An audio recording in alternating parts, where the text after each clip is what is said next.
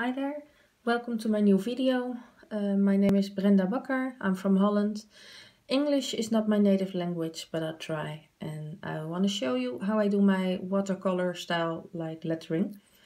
I use several brushes from several brands. It's not necessary to need that brands. There are several brushes in which you can get the same effect, slightly different though. I'm particularly fan of the watercolor brushes from iPad Lettering. Also her canvas brushes I will be using, and some of Kristen April Frey. I did this piece of lettering with the standard brush pen, which is in your Procreate bundle when you receive the program Procreate. And I'm going to show you how I do my latest work. I use color swatch with blue and greenish colors. I like them a lot. And how do you say it in English? I'm sorry for that, I can't find the right words. I cheat a little with using the canvas brushes on a watercoloring piece. So that's what I do. But I'm going to show you my technique and how I do it. And then you can use the brushes you want. And there are a lot of different styles and a lot of different ways for you to get there. But I'll show you mine. So this is one layer. I've only got one layer. This is the texture layer, which comes with the watercolor canvas from iPad Lettering. You don't need that, so I'm gonna close it.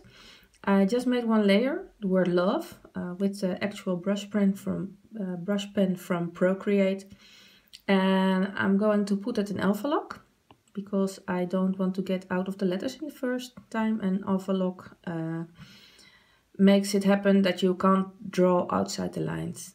Then I want to take this selection, and I don't want to paint on this actual layer, so I take it in selection and create another layer. So everything I selected here I take with me on this next layer. And because I'm going to work with colors, it's hard to see when I wrote it on when I color on black. I'm going to make this not seeable. But you see the lines from the selection, and now the word love, I hope you can see it. Yeah, you can slightly see.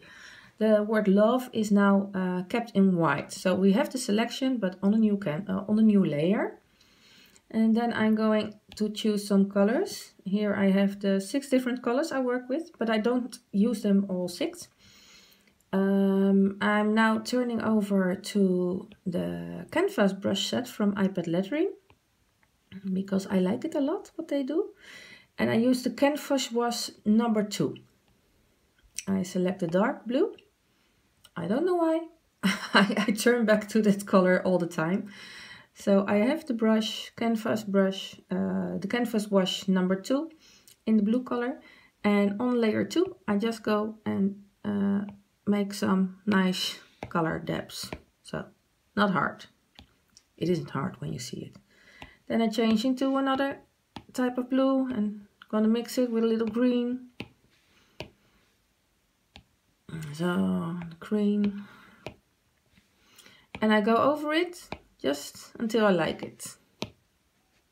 So there have to be a little bit color everywhere, otherwise I can't blend it. Now I think this is too much green, so I'm gonna turn back to blue again. This one. Now I think it's too dark, so I can take a color white and go slightly over it again. If I don't push hard, I have a little wash, so the color gets back. And with that I can play a little. And sometimes I just make it smaller and, well, just until I like it. It's different every time I do it. I don't have any particular reason why I do something. It's just until I like it. Like so.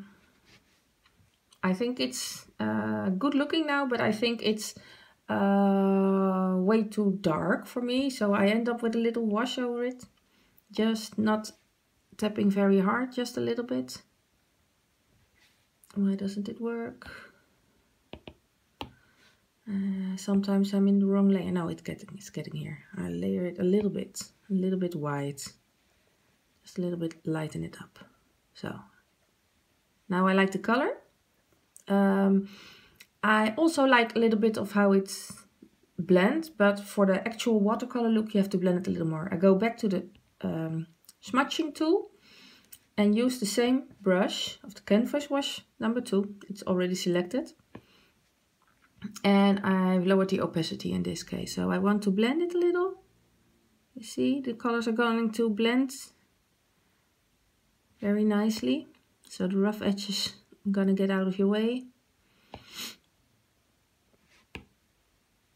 Just a little, so it's nicely a nice flow of the color. So now I actually like, and it looks like a watercolor already, but we're gonna do some more. So with this one I'm satisfied. That I can choose the to see let you show with the black layer, but it's too dark. I don't like it. So we're gonna do we're not gonna do anything with it until the end for making the shadows. So we just leave this off and go on work with the layer we just made with the coloring we just made. Now I still have it in selection from everything I have here, but I'm going to add another layer and make that layer into overlay.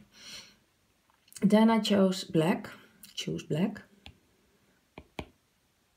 And for the brushes, we can use from the watercolor set, from Advanced Watercolor Set, the watercolor edges. I usually use another brush for this, but this one is fine. But I've used it for 2 times now, so I'm not very used to it. I'm going to make dark edges around these layers. And because I chose black in overlay mode, it's going to make a little shadow, a little darker, but it's going to use the colors underneath it. You can also choose dark blue, dark green, but then you have to switch colors all the time. And when you do it in overlay, you only have to choose black. And make sure it's not too big, because you only want to do the edges. And I don't want to have it too hard, so not quite opaque. And I'm just going around the edges of the letters. You see, make a little, no, it's too small now.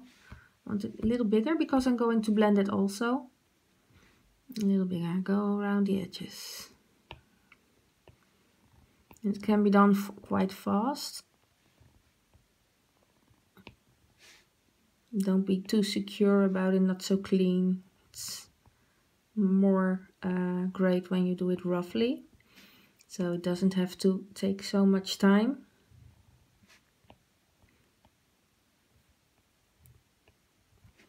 But I like this process of this because it makes it turn so realistic as possible, or as much as possible if I can do it with the time. I don't want to spend hours and hours on creating such a piece of this, like this.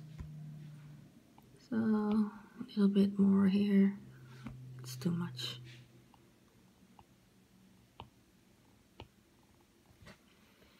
So you can see it's a little bit darker, and here's it green, and here when it's darker green it almost turns black. So the more dark your color is underneath, the more blacker it's gonna get in overlay.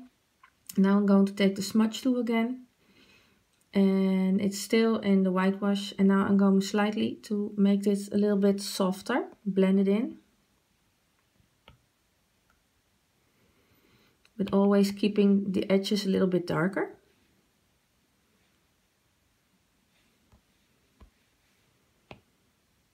And again, this doesn't have to be very strict. Just like how you, pardon me, how you like it.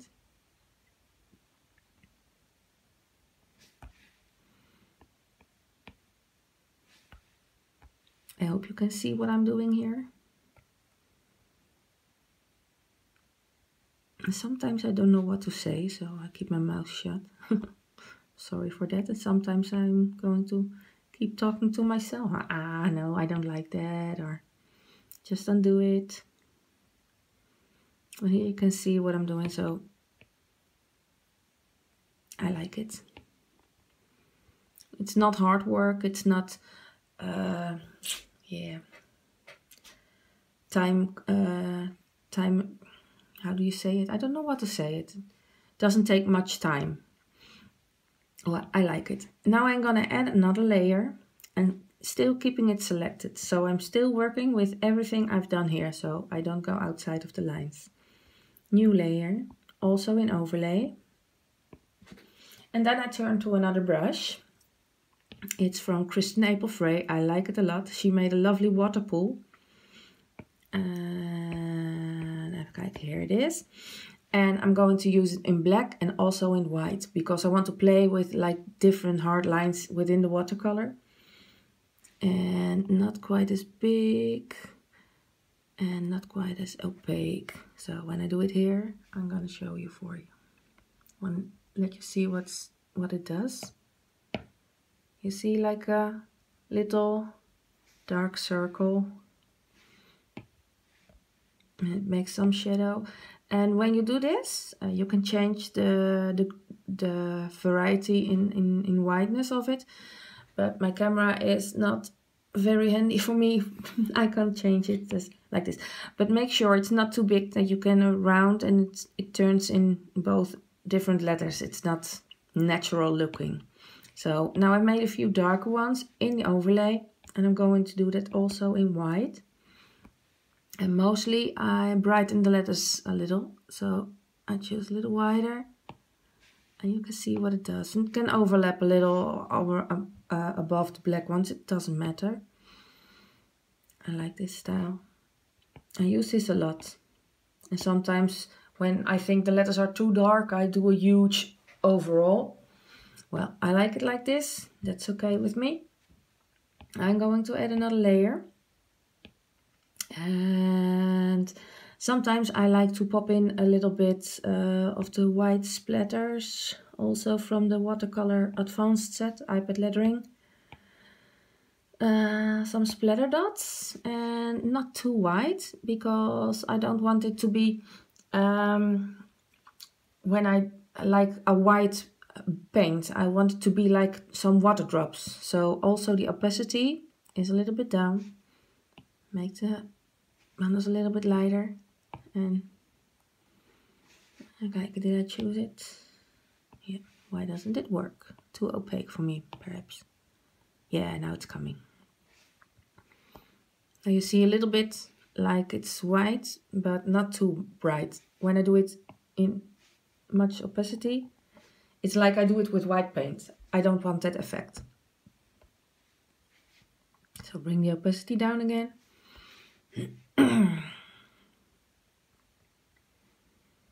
You just want to play with it a little. I think it's too small. Make them a little larger. And when you overview it, you can always turn down the opacity of the whole layer if you don't think it's not quite bright enough. I think this is too bright and I haven't done much, so I can go back.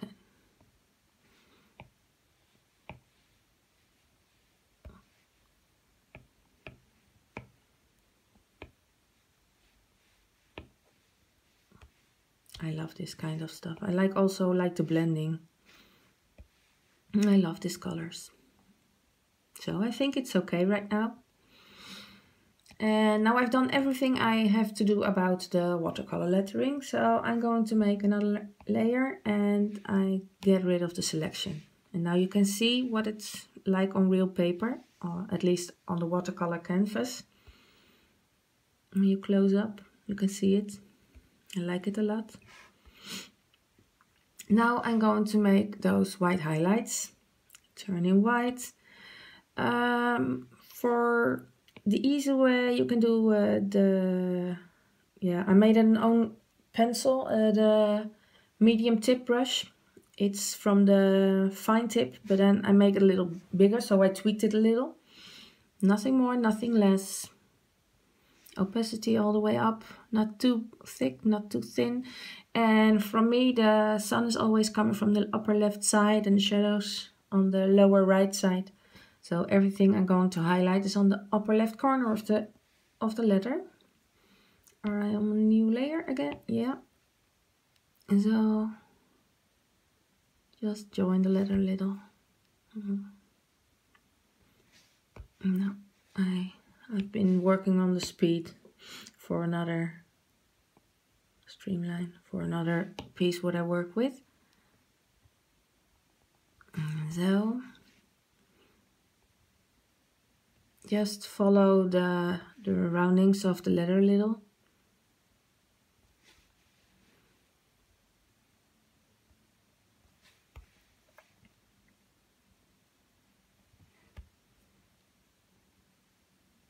No, it's not quite what I like. Now this I like. And now for the shadow, something very simple. I take this one, but you know, when I turn it off, it's too dark. So I take this one and color it white. So I select the layer again. Well, it's an alpha lock. I'm going to make that down right away. Select, and then I fill the layer. And now these letters are white again. So I don't have to bother for any other colors underneath. Now I duplicate this one again.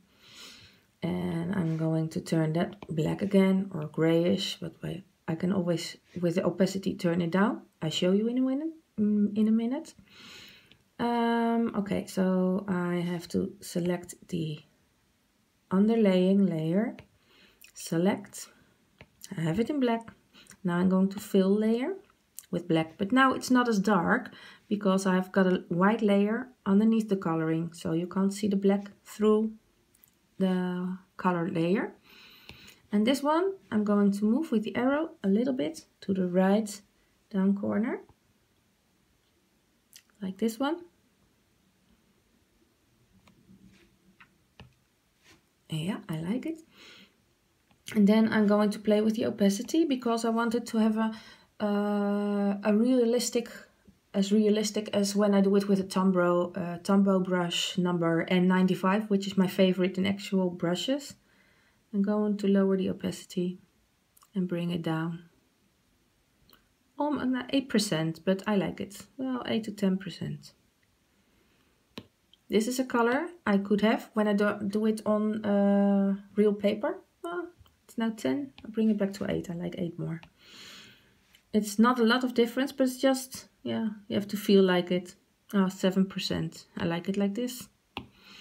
And sometimes it's also nice to give it a little bit blurring away with the Gaussian blur. You go to the wand, Gaussian blur, and slide a little bit. You can make shadows. Oh, it's an alpha lock, so it doesn't work. I have to put off alpha lock first. I always forget that piece. Go to the wand, Gaussian blur, and just slide a little. You can see it fades away. Now it's not on the paper. It comes off of the paper because the shadow is fading away. When you have a shadow all the way tight, then it's like you draw it on the paper. So this is how I do my lettering. And then for something I really like, the background splattering. I always turn this on the most back side of the paper. Yeah? The layer above it is more on top, and the layers down is underneath the lettering.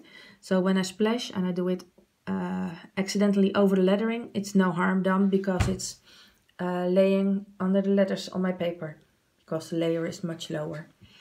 Now I'm going to turn back splattering, and I take some splattering again.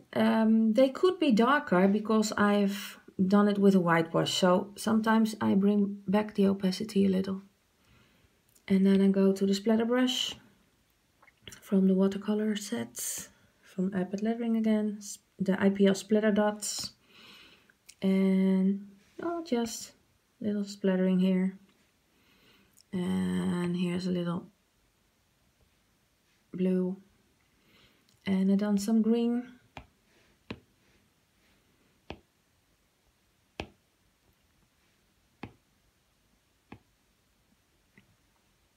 So, and always remember, for my videos I showed before, always make a new layer and put down your own watercolor mark in it.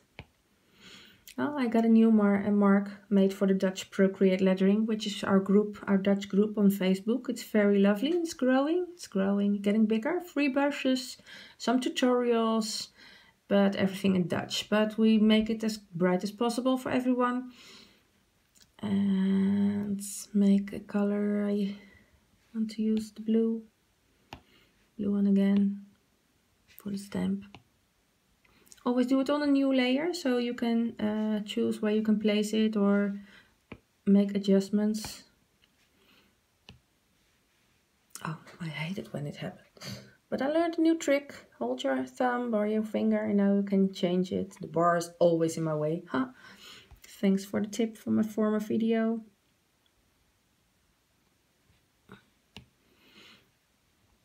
So, and this is how I do my watercolor lettering, like this style. So I hope you enjoyed it and made it clear to you on how I do my watercolor. I love some pieces in particularly. You can see the water pools. Oh, stamp. You can see the water pools here, and you can see the light of the water drops. You can see the shadows, the highlights. And sometimes I think, oh, this is a great piece. This is the right coloring I want. Hi, Chantal. And well, this is how I do it. I hope you enjoyed it and I hope you like it. And give you a thumbs up and follow me on my channel on YouTube. And if you have any questions, you know where you can find me. Thank you.